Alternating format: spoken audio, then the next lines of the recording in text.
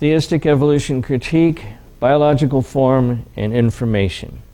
We've been going through the book Theistic Evolution, that's the cover, a scientific, philosophical, and theological critique, edited by J.P. Moreland, Stephen Meyer, Christopher Shaw, Ann Gager, and Wayne Grudem.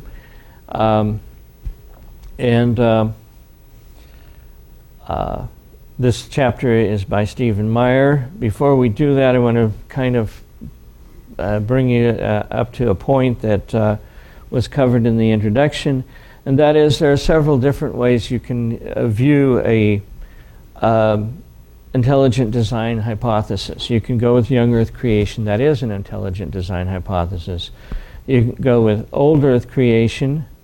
Really, young life creation is kind of young life, could be old Earth, could be young Earth, you don't know.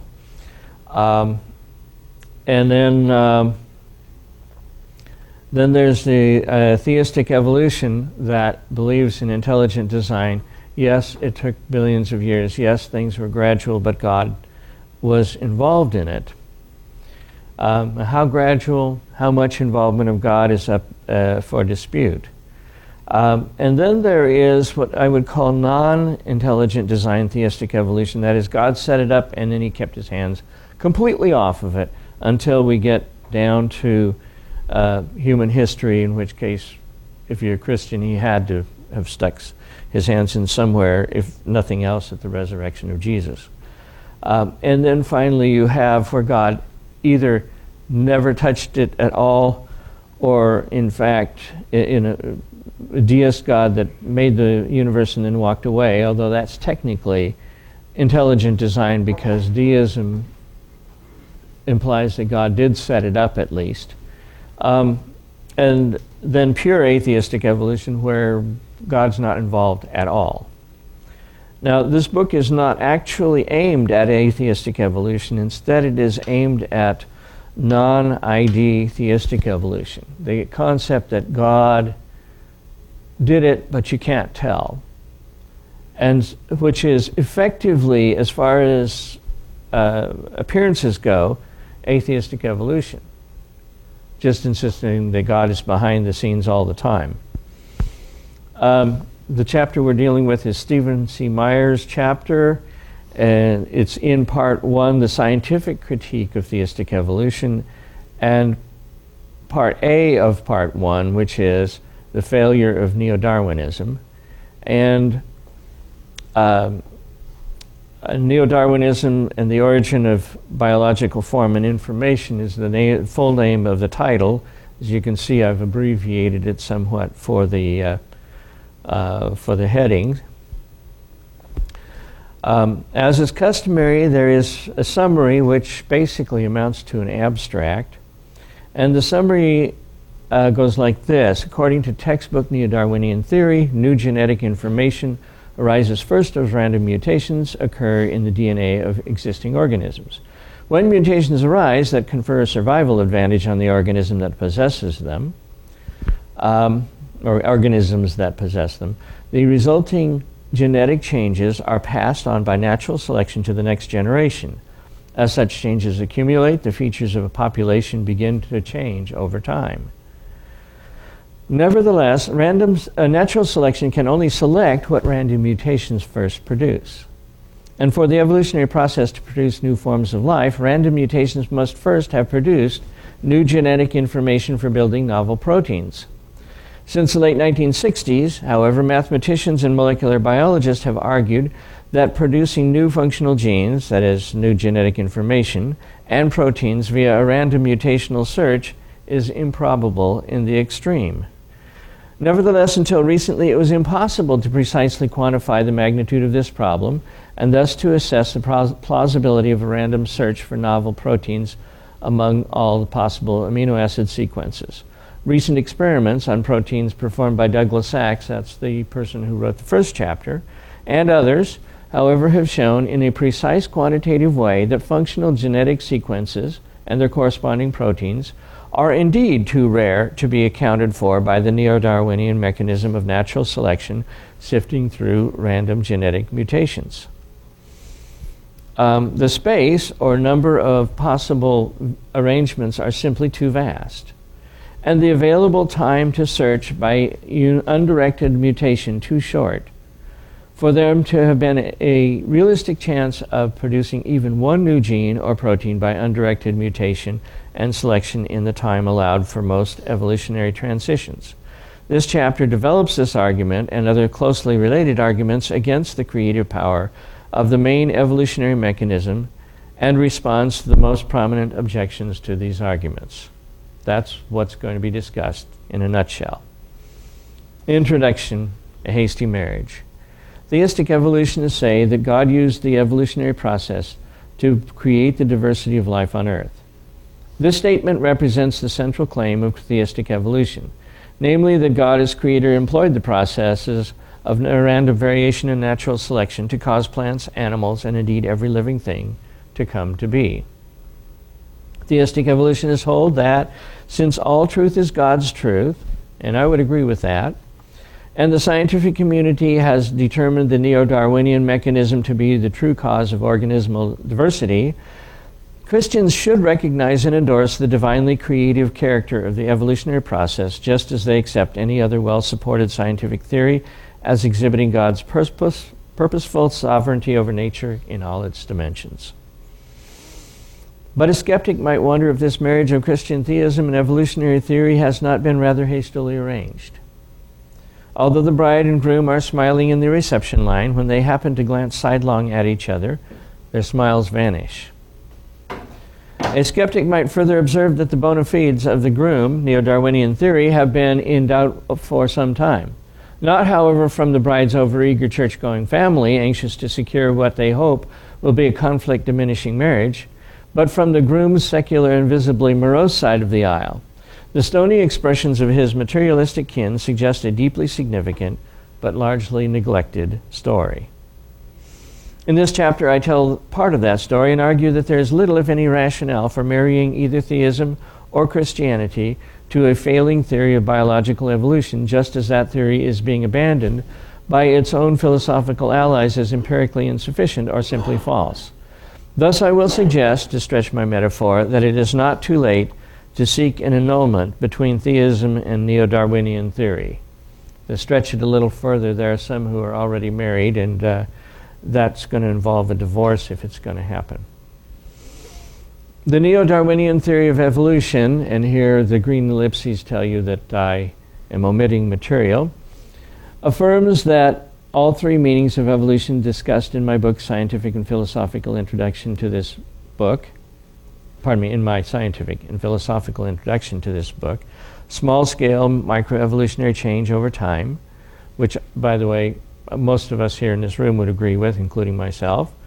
The common ancestry of all organisms, as seen in Darwin's Tree of Life picture of the history of life, also known as the theory of a universal common descent. And most importantly, number 3, the creative power of the random mutation and natural selection process, which allegedly caused the complexity and diversity of life on Earth.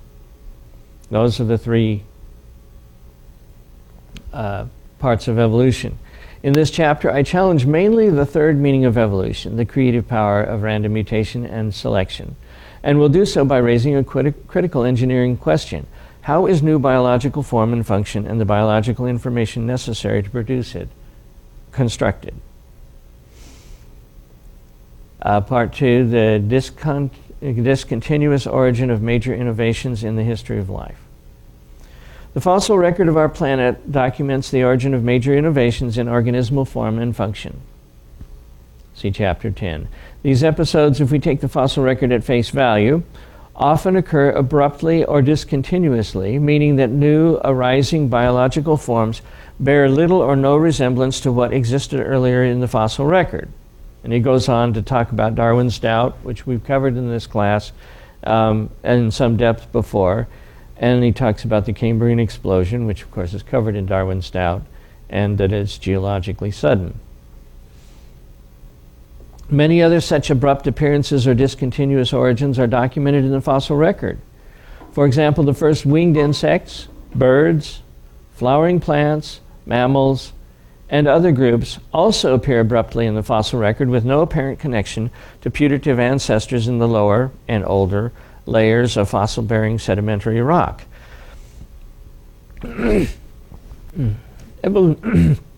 Evolutionary theorist Eugene Koonin describes this as a biological Big Bang pattern. As he notes, and remember this is Koonin, an evolutionist, major transitions in biological evolution show the same pattern of sudden emergence of diverse forms at a new level of complexity.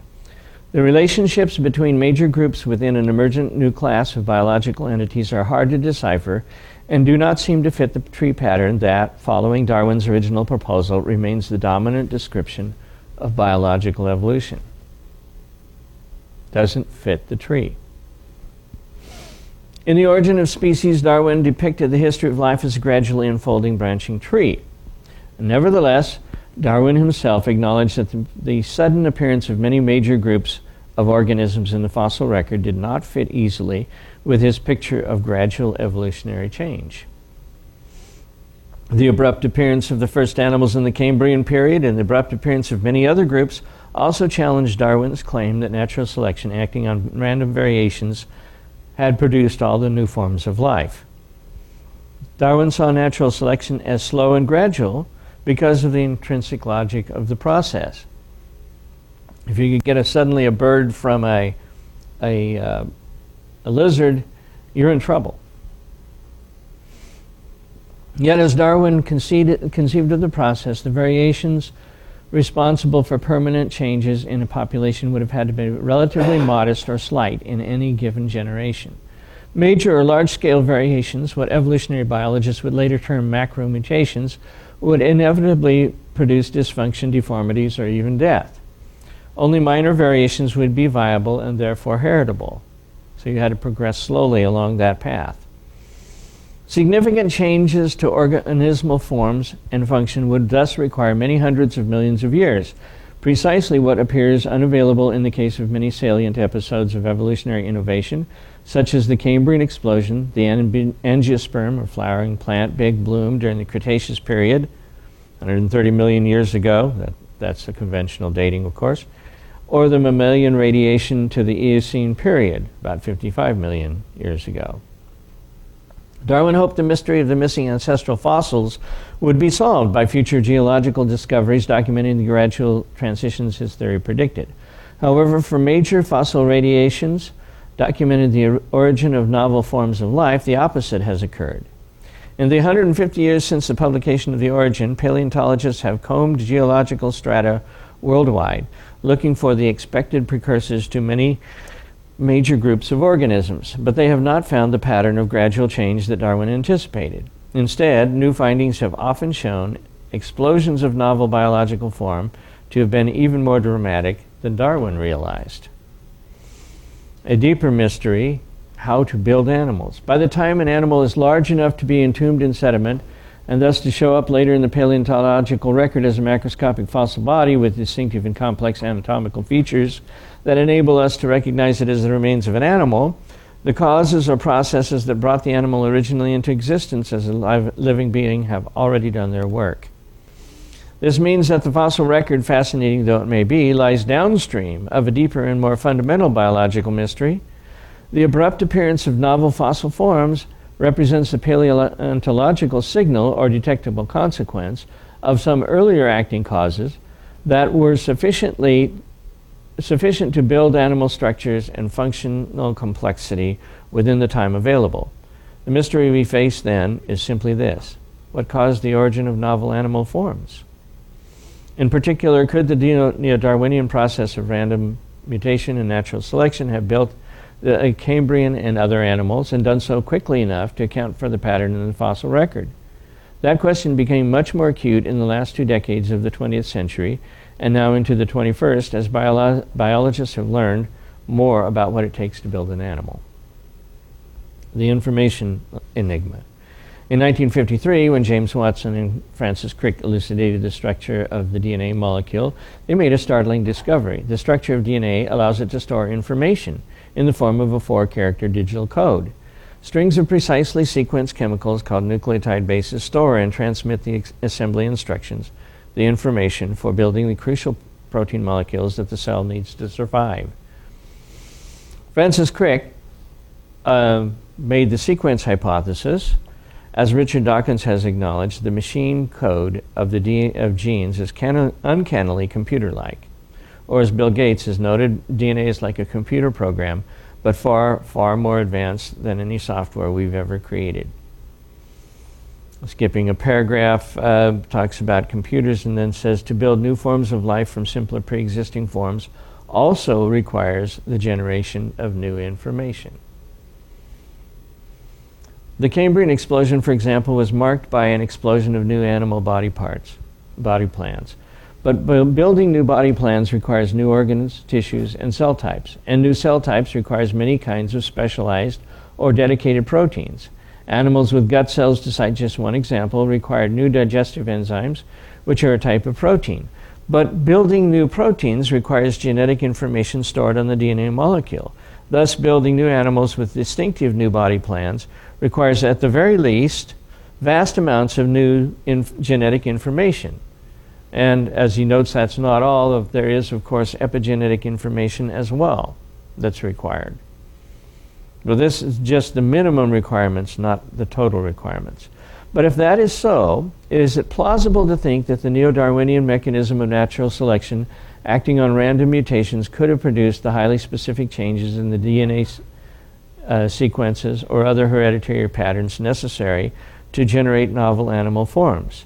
There are several compelling reasons to think not. The problem of the origin of information. According to neo-Darwinian theory, new genetic information arises first as random mutations occur in the DNA of existing organisms. Random here means without respect to functional outcome, entailing that there can be no inherent directionality or telos to mutational events that would require intelligence. When mutations arise that strictly by chance confer a functional advantage on the organisms possessing them, thereby increasing their reproductive output, the resulting genetic changes will be passed on by natural selection to the next generation. As such changes accumulate, the features of a population will change over time. Yet natural selection can only select what random mutations first stumble upon. Thus, for natural selection to preserve any significant functional innovation, let alone a new form of animal life, random mutations must, at a minimum, first produce new genetic information for building new proteins. Indeed, natural selection and subsequent heritable change within a population await the deliverance of the mutational process, because it is there that selectable function and morphological novelty must first arise. The selection can select, but the creation must be done by the mutations. Searching for new genes and proteins in a combinatorial haystack. If mutation is occurring without direction, however, the evolutionary mechanism faces what amounts to a needle in the haystack search, what mathematicians call a combinatorial search problem. In mathematics, the term combinatorial refers to the number of possible ways that a set of objects can be arranged or combined. Many simple bicycle locks, for example, comprise 4 dials with 10 settings on each dial. A thief encountering one of these locks, and lacking bolt cutters, faces a combinatorial search problem because there are 10 times 10 times 10 times 10, or 10,000, possible ways of combining the possible settings on each of the 4 dials, but only one combination that will open the lock. How does this bear in the origin of biological information? It turns out that it is extremely difficult to assemble new genes or proteins by the random mutation and natural selection process, because the sheer number of possible sequences that must be searched by mutations in the available time. As the length of the required gene or protein grows, the number of possible base or amino acid sequence combinations of that length grows exponentially. For example, using the 20 protein forming amino acids, there are 20 to the 2 or 400 ways to make a 2 amino acid combination, since each position could feature any one of the 20 different amino acids. Similarly, there are 20 to the 3 or 8,000 ways to make a 3 amino acid sequence, and 20 to the 4th or 160,000 ways to make a sequence 4 amino acids long, and so on. Yet most functional proteins are made of hundreds of amino acids. Thus, even a relatively short protein of, say, 150 amino acids represents one sequence among an astronomically large number of other possible sequence combinations, approximately 10 to the 195th power. Intuitively, this suggests that the odds of finding even a single functional sequence, that is a working gene or protein, as the result of random genetic mutations may be prohibitively small, even taking into account the time available to the evolutionary process. Imagine, however, that we now encounter a really committed bicycle thief who patiently searches the sequence space of possible lock combinations at the rate of one combination every 10 seconds. If our hypothetical thief had 15 hours and took no breaks, he could generate more than half, or 54,000, of the 5,400 of the 10,000 of the total lock combinations, possible combinations of a 4-dial bike lock. He'd have a better than 1 chance in 2 of getting the lock open. Given this, the probability that he will happen upon the right combination exceeds the probability that he will fail. In that case, it would be more likely than not that he will succeed in opening the lock by random search. And the chance hypothesis, that is, the hypothesis that he will succeed in opening the lock via random search, is therefore also more likely to be true than false. But now imagine a much more complicated lock. Instead of 4 dials, this lock has 10 dials. Instead of 10,000 possible combinations, this lock has 10 to the 10th power, or 10 billion possible combinations. With only one combination that will open the lock out of 10 billion, a prohibitively small ratio, it is much more likely that the thief will fail even if he devotes his entire life to the task. If the thief did nothing but sample combinations at random at a rate of 1 every 10 seconds for an entire 100-year lifetime, which is starting at a baby and finishing just before you die for a long life, he would still sample only about 3% of the total number of combinations on a lock that is that complex. In this admittedly contrived case, it would be much more likely than not that he would fail to open the lock by random search. So what about relying on random mutations to search for a new DNA-based sequence capable of directing the construction of a new functional protein? Is a random mutational search for a new gene capable of producing a new protein more like the search for the combination on the 4-dial or the 10-dial lock? As our examples show, the ultimate probability of the success of a random search and the plausibility of any hypothesis that affirms the success of such a search depends upon both the size of the space that needs to be searched and the number of opportunities available to search it. Scientists have needed to know how rare or common functional arrangements of DNA bases capable of generating new proteins are among all the possible arrangements for a protein of a given length. That's because in genes and proteins, unlike our bike lock example, there are many functional combinations of bases and amino acids as opposed to just one among the vast number of total combinations. Thus, in order to assess the plausibility of a random search, we need to know the overall ratio of functional to non-functional sequences in the DNA. And that's a tough job to do. Molecular biologists have long known that the number of possible combinations corresponding to any given sequence of DNA or chain of amino acids is extremely large and grows exponentially with the length of the molecule in question. But recent experiments in molecular biology and protein science have settled the issue. They have established that DNA-based sequences capable of making the complex three-dimensional structures called folds that characterize functional proteins are extremely rare among the vast number of possible sequences. A protein fold is a distinctive, stable, complex three-dimensional structure that enables proteins to perform specific biological functions. Since proteins are crucial to almost all biological functions and structures, protein folds represents the smallest unit of structural innovation in living systems. But how rare are protein folds? While working at Cambridge University from 1990 to 2003, molecular biologist Doug Axe, again that's the person who wrote the first chapter that we looked at last week, set out to answer this question using a sample technique called site-directed mutagenesis.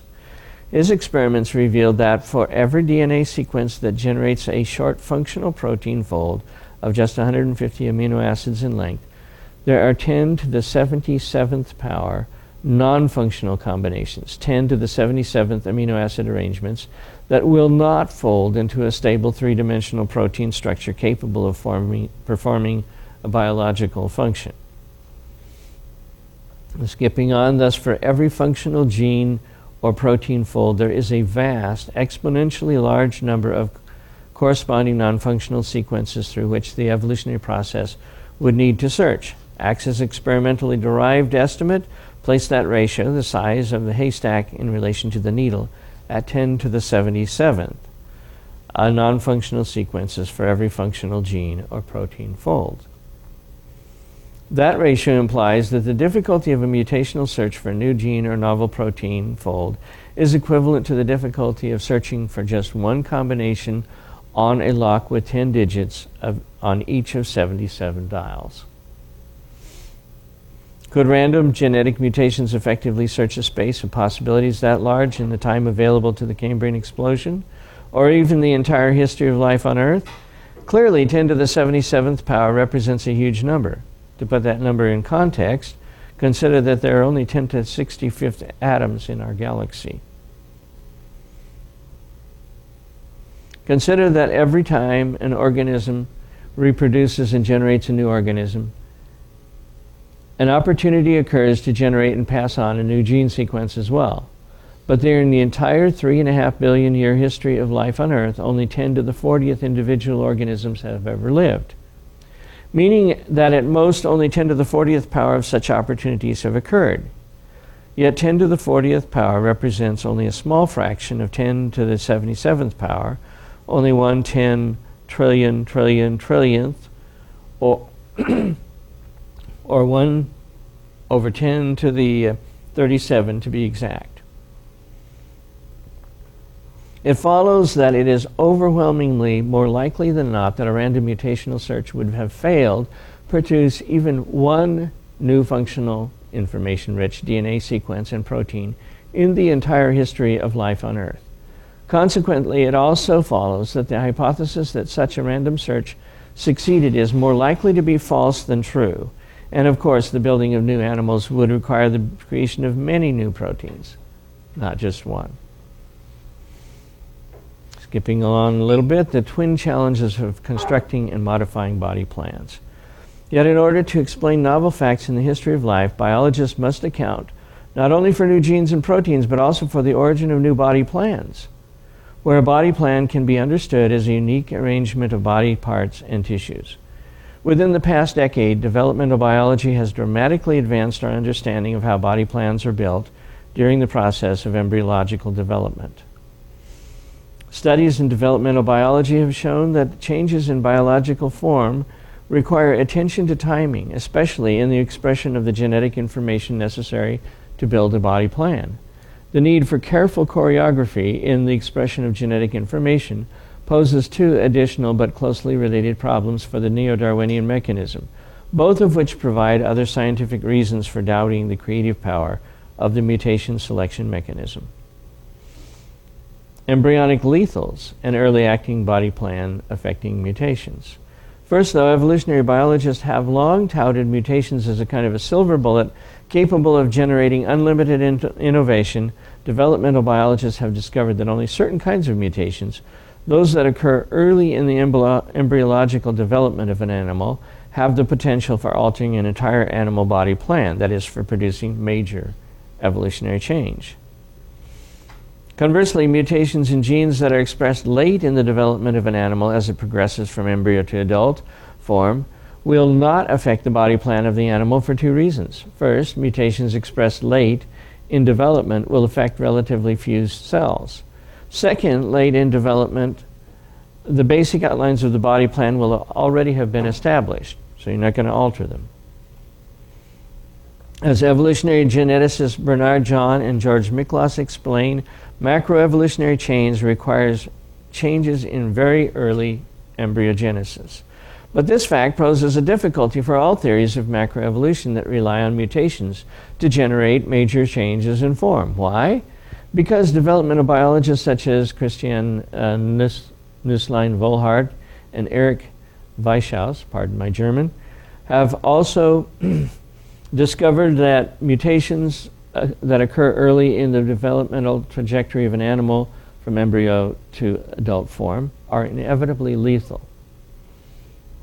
Mutations will be much more likely to be deadly if they disrupt a functionally embedded structure that arises early in development, such as a spinal column, than they will be if the mutations affect more isolated anatomical features that occur later in development, such as fingers or skin. This problem of embryonic lethals has created a dilemma for evolutionary theorists. The kind of mutations needed to generate new body plans, in particular, early-acting beneficial body plan altering mutations, never occur. The kind of mutations that do occur, late-acting mutations that affect small clusters of somatic cells, don't generate new body plans. The kind of mutation we need in order to produce new body plans, we don't get. The kind we get, we don't need. How then does the evolutionary process overcome this difficulty, produce major changes in animal form? Evolutionary biologists have not answered this question. The immutability of developmental gene regulatory networks. Or consider a related difficulty. Developmental biologists have also discovered that building an animal does not just require new genes and proteins, but instead it requires integrated networks of genes and proteins called developmental gene regulatory networks, or DGRNs. A whole bunch of proteins have to operate essentially as a unit. These networks of genes and their protein products regulate the timing of gene expression as animals develop. The products of the genes, proteins and RNAs, in these integrated networks transmit signals, others are known as transcriptional regulators or transcription factors, that influence the way individual cells develop and differentiate during this process. The late Eric Davidson of California Institute of Technology explored the regulatory logic of animal development more deeply than perhaps any other modern biologist. In the course of his investigations, he not only discovered what these networks of genes do, he also discovered that what they never do, namely, change significantly. Davidson explained why. The integrated complexity of the DGRNs, which he likened to integrated circuits, makes them stubbornly resistant to fundamental restructuring without breaking. Instead, Davidson discovered that mutations affecting the DGRNs that regulate body plan development inevitably lead to catastrophic loss of the body part or loss of viability altogether.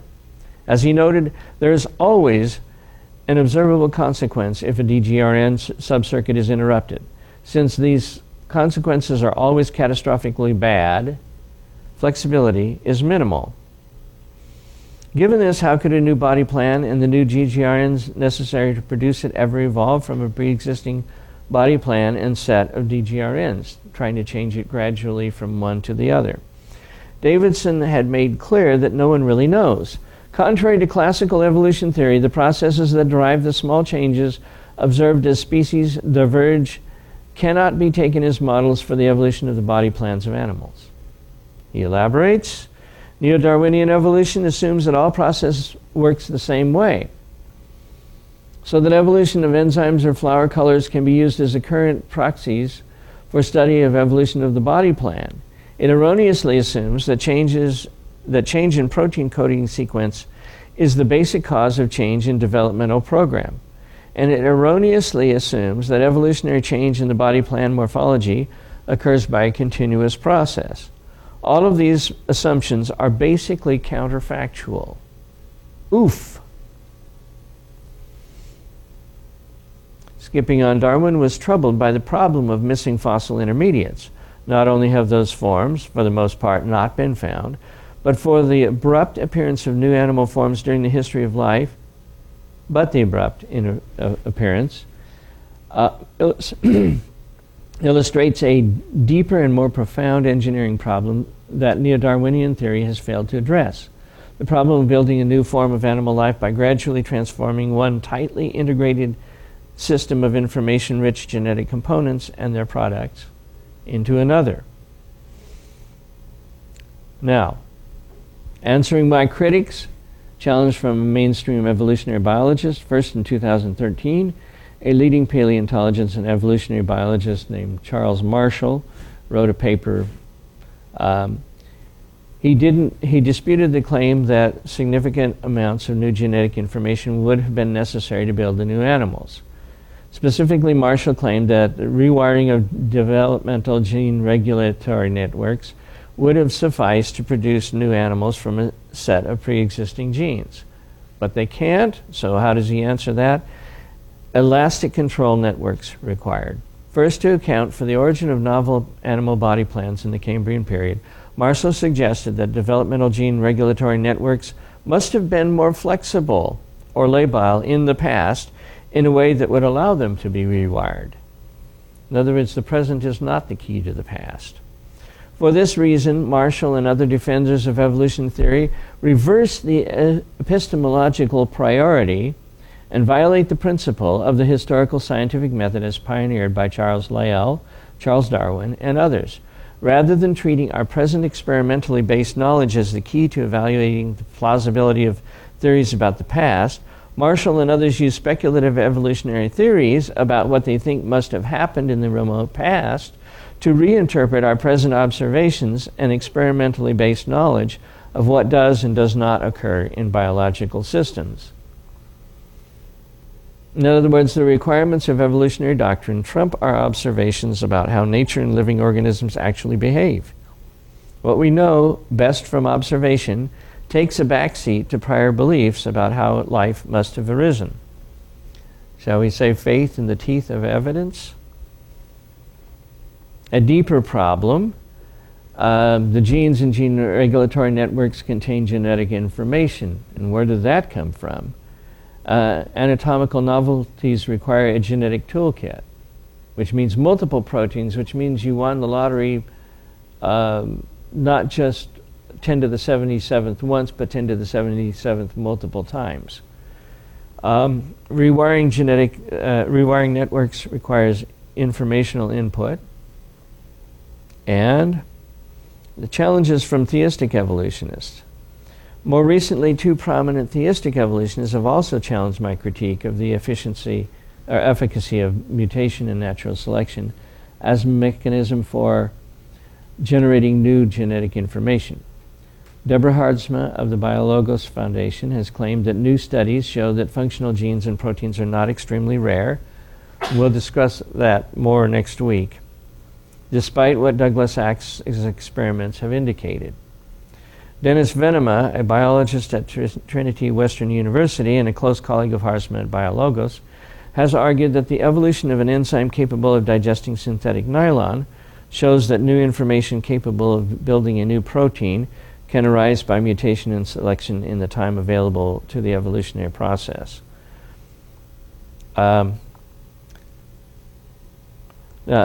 At least 4 other studies using different methods of estimating the rarity of functional protein have confirmed Axe's multi-year experimental study showing their extreme rarity in the sequence space of possible amino acid combinations. And that's the comment that he makes about Hardsma.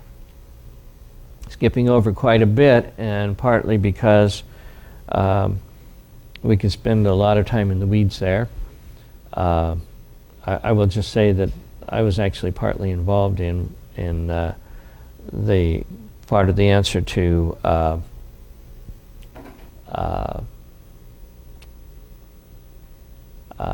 Venema's comments. Challenge from atheistic evolutionists: natural selection and random mutation, a non-random process.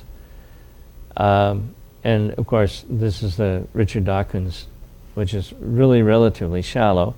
Again, mistaking the fact that all of the work has to be done by random mutation. Natural selection just simply sorts that work.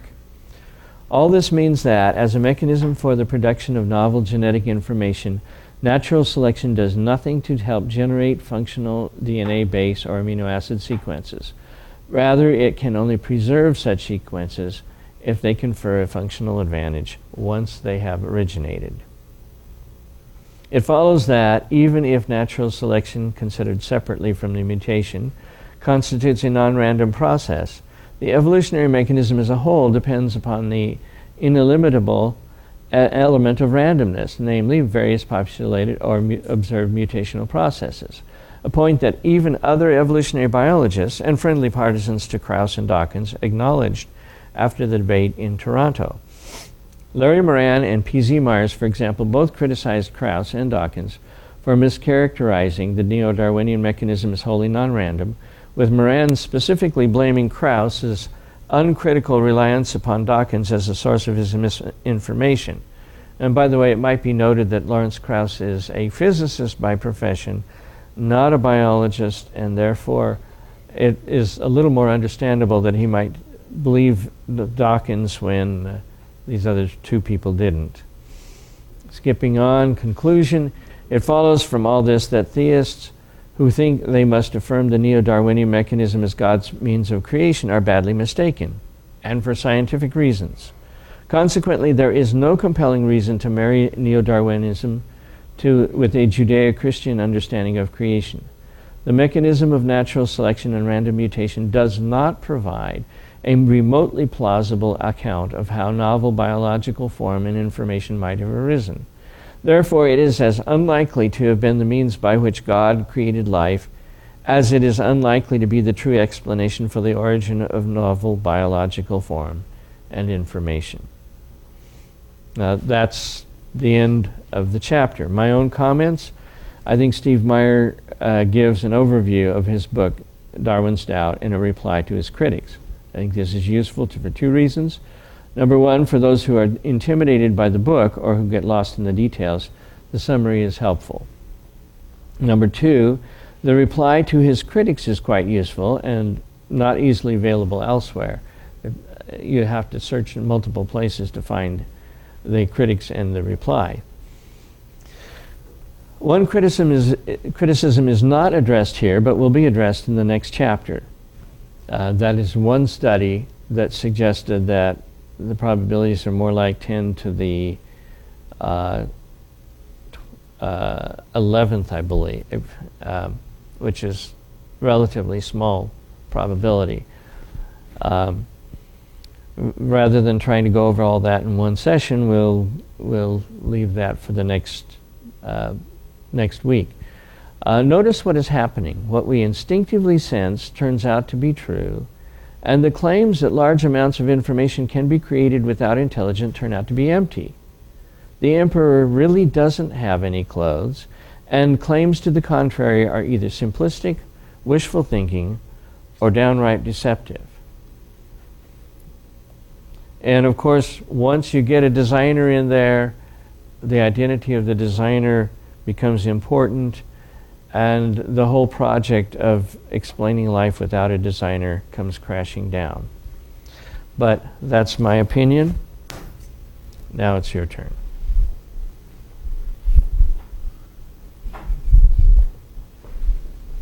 Comment back there.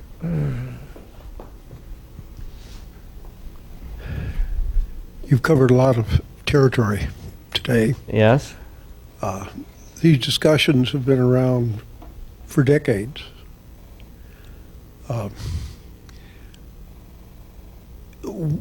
What bothers me a little, not in the way you represent it, but in the way the book we're going through couches everything in the extreme. Richard Dawkins' solution to this problem could be illustrated this way. We have these 10 locks with 10 combinations. When you try in one lock a combination that is right, Dawkins gives it a little selective advantage, so it stays. He calls this cumulative selection. It is, so to speak, that the next bike lock you get, you set it to the 10 dial that worked, and then you move it one. Yes, or two. in other words, you gradually get all 10 locks with the right choice if each one of the right choices confers at least a little advantage Yes. by itself. And that's what cumulative selection is. I thought the presentation today did not represent that as clearly as it might, as sort of an in-between point. Personally, and we've been over these discussions many, many times with, in fact, I used Dawkins' Climbing Mount Improbable as a textbook in the seminar I taught, where he really brings in cumulative selection. I think you have to give him some credit, but it can't come close to providing the answers that this book you're reviewing is calling for. And in a sense, the big picture, I agree completely with what apparently this book is saying. But I think we need to recognize along the way there is at least a little credibility if you can have these individual changes retained. And by retaining, they need to give some selective advantage. Yeah. But our kids never found that convincing. So. Yeah. Yes. Or why he doesn't say anything about the problem that you keep accumulating more and more false, I shouldn't say false, detrimental is the word I want to use, detrimental mutations. This thing is going to degenerate. At the figures he gives us, it's going to degenerate out of function long before you're going to get another good mutation to go with it. You're basically raising the problem of genetic entropy. Yeah, sure. This is Sanford's argument per se, but this is a real. This is part of the equation. It is, and most people ignore it. I think Sanford is the only person that's really published extensively on this. I think Sanford's right, though. It will interest you that there's a new book out by Michael Behe that hints in the title that he may be dealing with the same problem. And if so, I think Sanford is going to go mainstream intelligent design.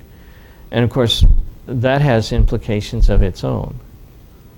But how are you going to have any survival value when so many of the things are wrong?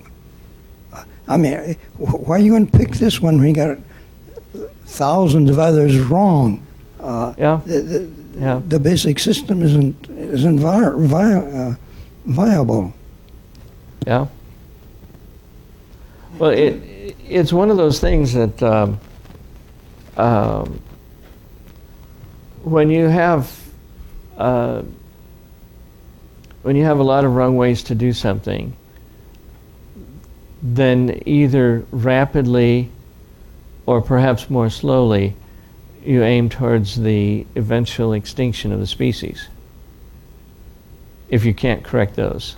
And it's pretty evident that at least creatures the size of humans, you can't correct it. And so for all of us, we're gradually heading downhill. Basically, it's Mueller's ratchet with a vengeance. It's remarkable that this thing goes on and the major trend is ignored and the exception is just touted as a success. Well, when people know what they need to believe, they will find ways to bridge the gap. And the less knowledge they have, but the more knowledge they think they have, the easier it's going to be to bridge that gap.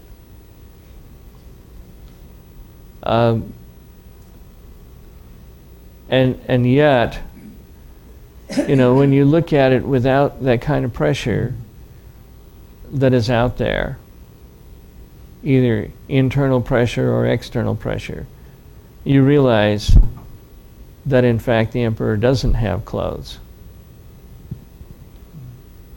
And that what's sustaining it is a sociological expectation that you will not criticize the emperor's clothes.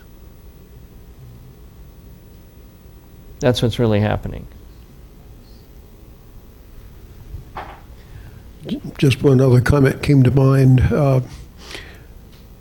The American, or the starling that we know across North America was introduced from Europe. I think it's about 150 years ago.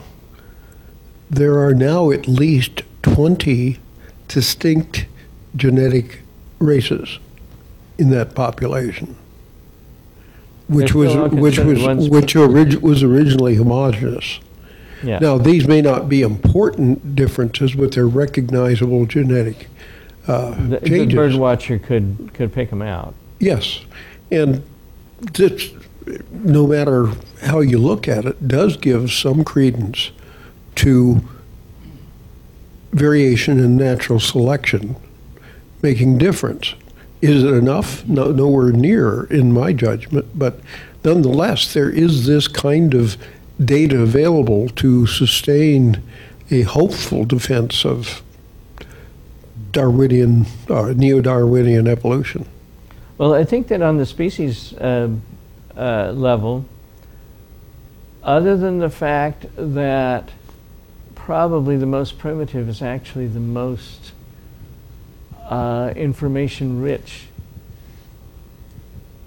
that you don't get new enzymes out of this.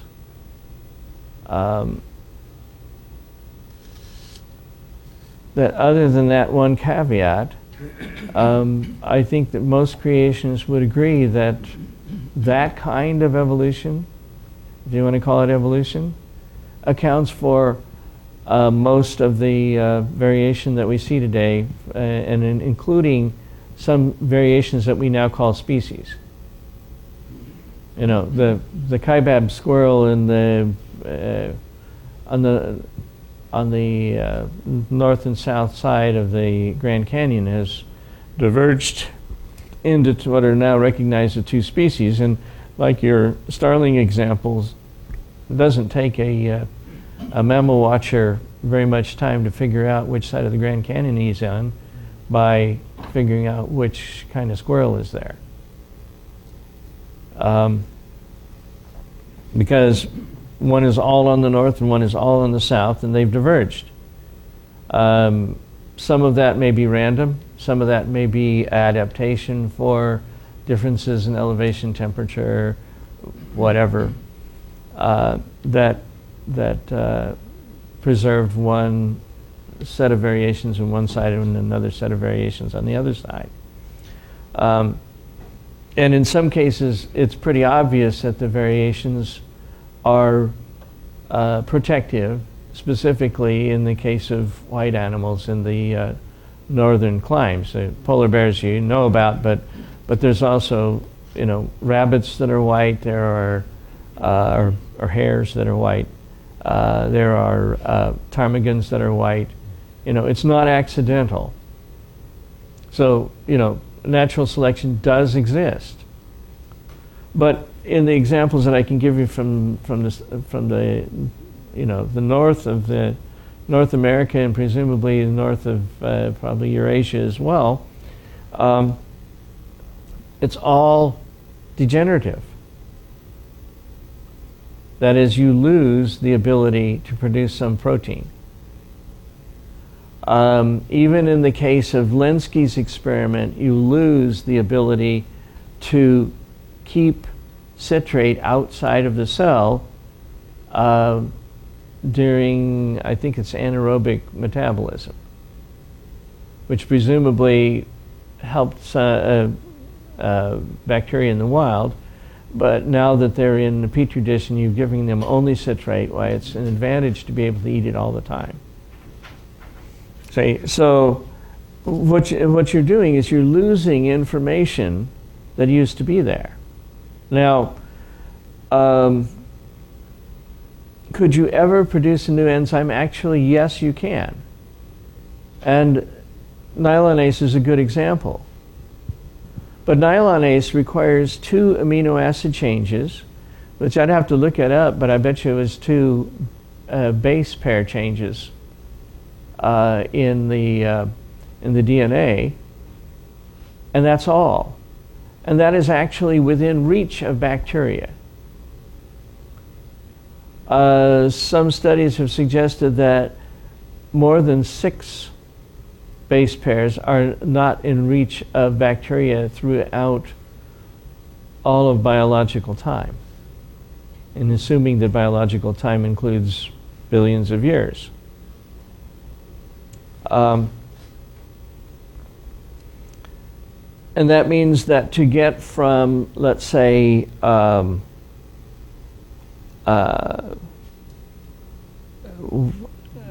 enzyme that works on biotin to another enzyme that's fairly similarly shaped that works on, I'm trying to remember what it was, it's an entirely different subject, that it's in the paper of Gager and company, that those reactions, that the proteins that catalyze those reactions are outside of the range because they require at least 7 different changes, even though the general shape of the protein is the same.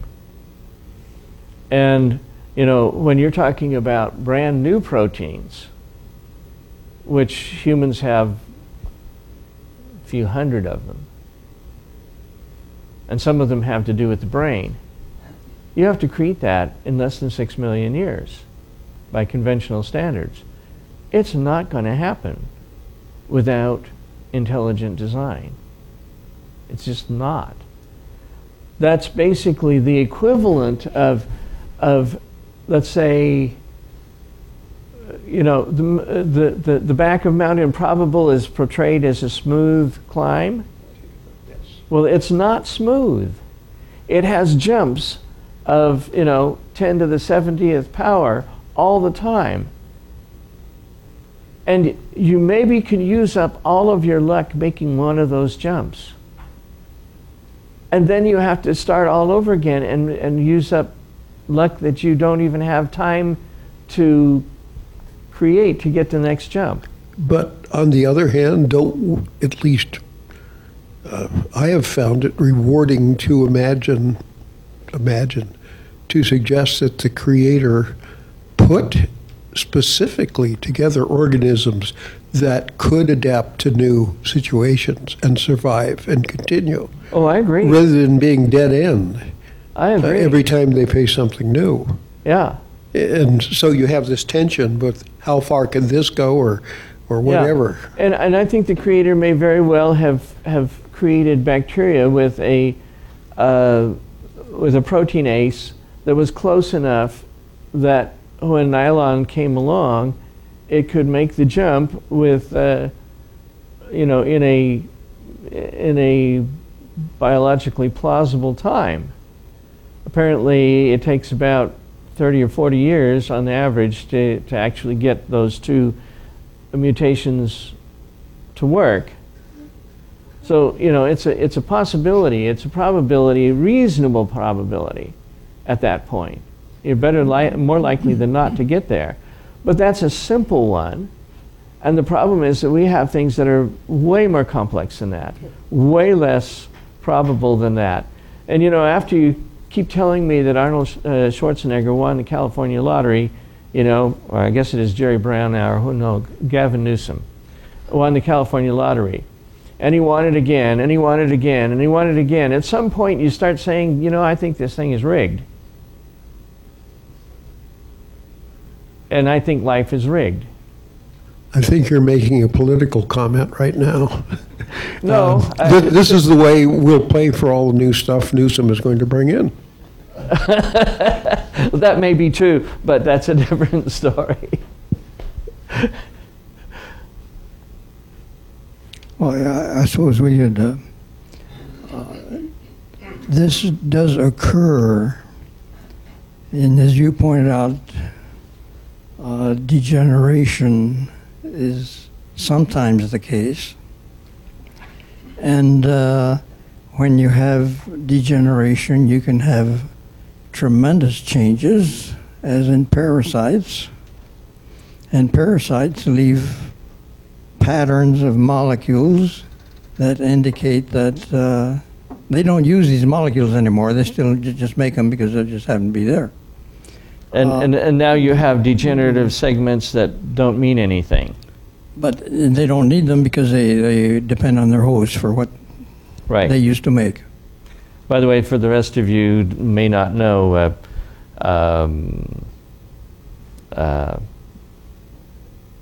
Ariel Roth here has done some significant work in parasitology. I question that statement, but I try. I try once in a while. Comment back there.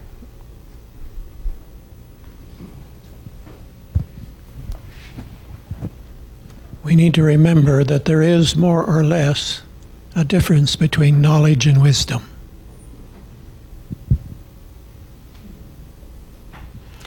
Before class started, the gentleman over here was talking about people with lots of letters after their names, etc.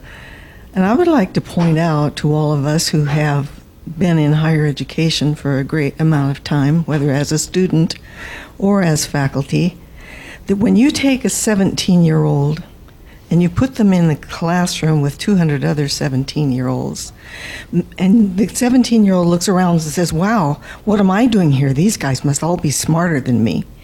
And they're terrified of their lack of wisdom. And then we put Dr. Wise person up in front who is so wise that everybody hangs on his every word.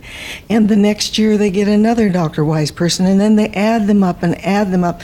By the time they get out, they have almost no chance of doing any critical thinking on their own.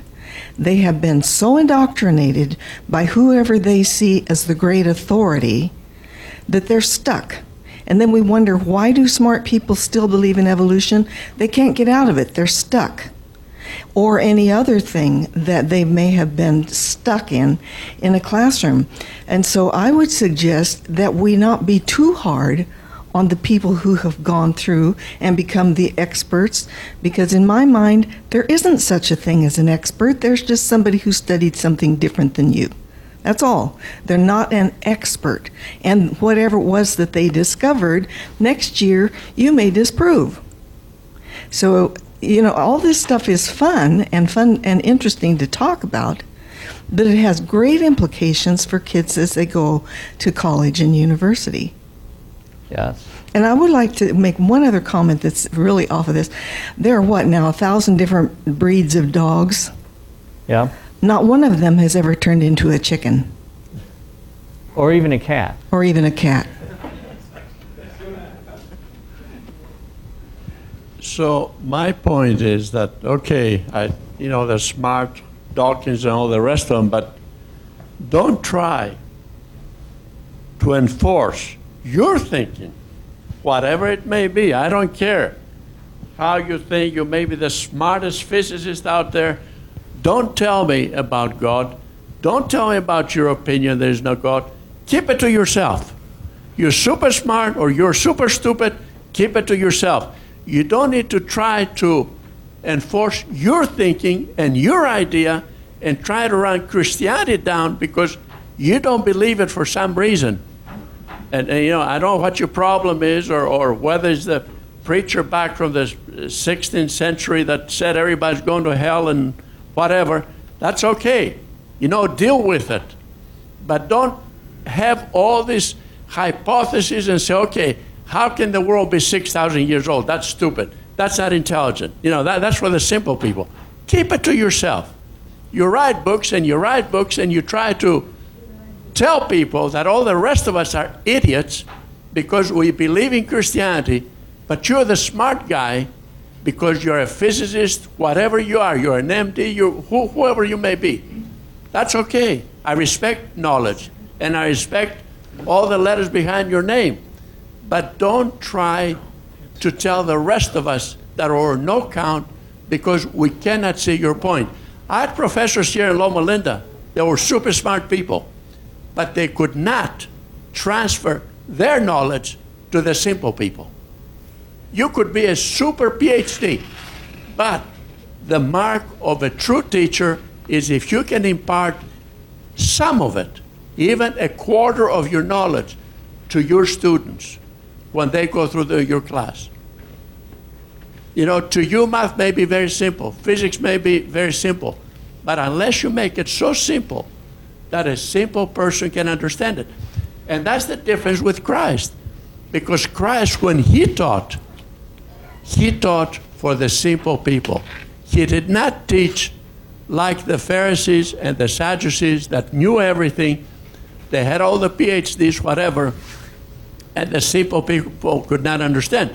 That's why Christ taught in parables, paraboles in Greek, okay? So that's my take. I don't have anything against the smart people, but anyway, that's the end of that. Thank you. Well, I think that that's a very good note to end on. Thank you very much. Next week we will, Isola. I'd like to add just one point, and that is the best teachers I had imparted to me the criticality and the ability to think each idea through for myself. Yes. And if the education doesn't do that, it's indoctrination. That's exactly right. I would say in general, science has been more successful in training young people going out who have that sense of intellectual independence. Yes. Than perhaps other disciplines. Yes, it does remind me. You're taught not to respect the authorities, to criticize them, just like you would everything else. It does remind me of a statement that was made once that the true goal of education is to create men who are thinkers and not mere reflectors of other men's thoughts.